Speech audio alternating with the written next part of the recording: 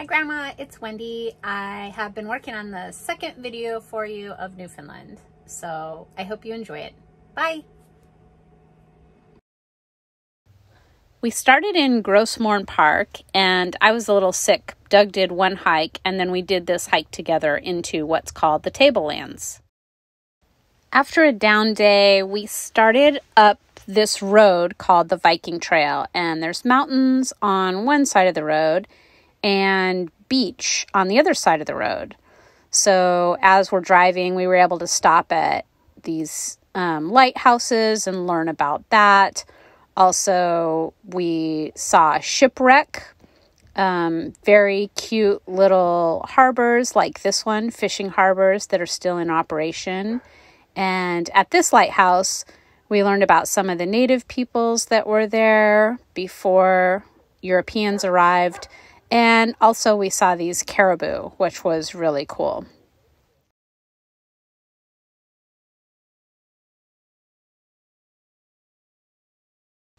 This area was part of an old fishing village.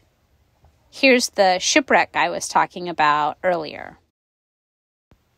This next provincial park was called Arches because of the arches in the rock. And we got there near sunset, which was really pretty.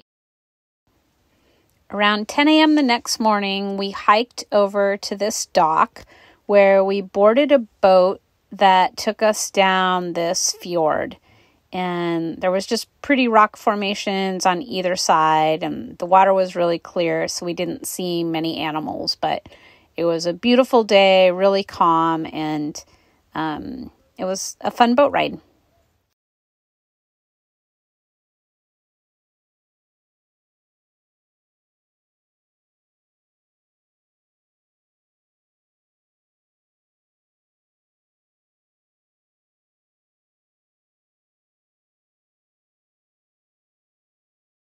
We stayed overnight at Bumblebee Bite.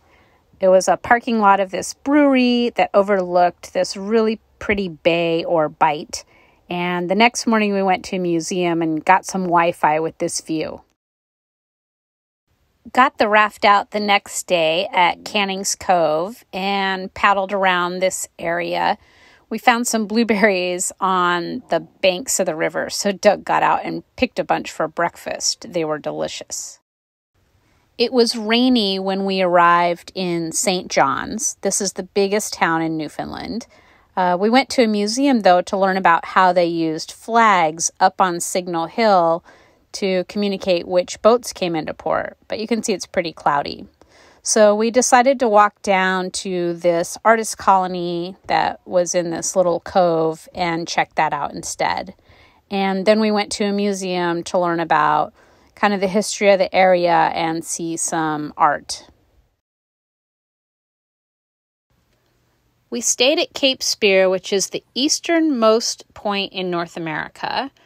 Checked out this lighthouse and then walked up to this older lighthouse where we got a tour of what it was like to live and manage this lighthouse 24/7. We were close, so we drove back to St. John's at Signal Point, this hill, to get a better view of St. John's Town. We had lunch in town and also walked around to see these really colorful and vibrant buildings that were just up and down every single street. We stayed at Witless Bay and took a cliffside trail along the edge of the bay. Had some really scenic views.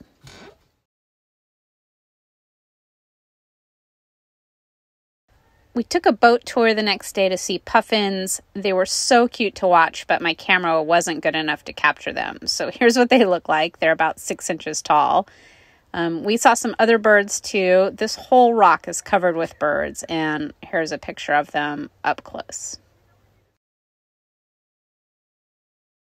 St. John's was as far as we got around the island, so we had to drive back now and went through this mountainous area with the goal of getting to Bona Vista. So this is a statue of John Cabot, who founded Newfoundland, and this is supposedly the most photographed lighthouse in Newfoundland, near Bona Vista. Near Bona Vista, we took a hike out to this area called Pillars Cove and had really neat rock formations. And from there, we headed over to this other feature that they called the Dungeons. You'll see the arches here in a second. There they are.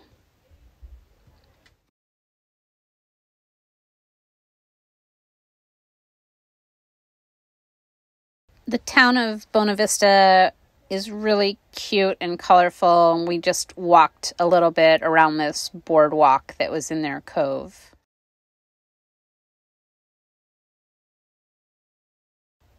A reproduction of Cabot's ship called the Matthew is housed in this area, so we did a quick tour of that. From Buena Vista, we drove to Elliston and saw these root cellars. There was also another island here where puffins were, so hoping to get better pictures of them. Here's a couple. They're not that great, but you can see how far away we were. Doug's sitting on the rock here looking at them with binoculars.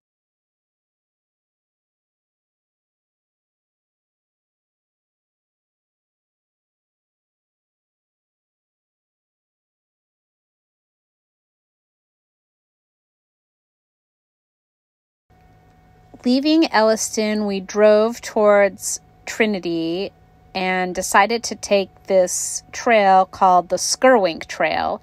It's another cliffside trail that passes over these beautiful bays and just stunning views.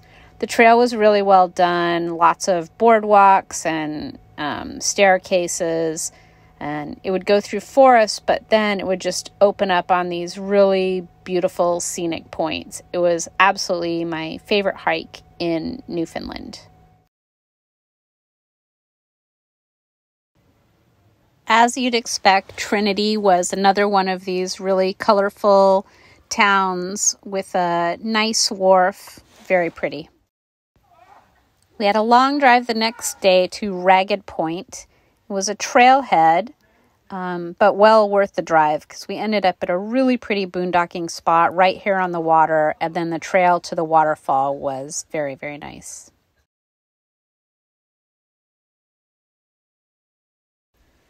Our next boondocking spot had a funny name. It was called Blow Me Down Point. A really pretty area with a great little waterfall and a quiet overnight stay. The next day, we headed out and hiked along this boardwalk and up a hill to this cove, which was my favorite, called Bottle Cove. It was beautiful from up here.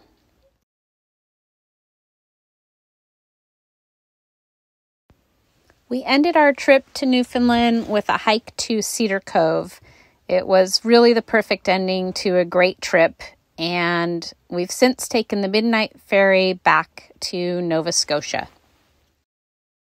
Well, that's it for our trip to Newfoundland. We really loved it. It's been our favorite part of our East Coast travel so far. I hope you enjoyed the video, and I hope you feel better soon. We're doing great, and I love you, miss you. Bye. Bye.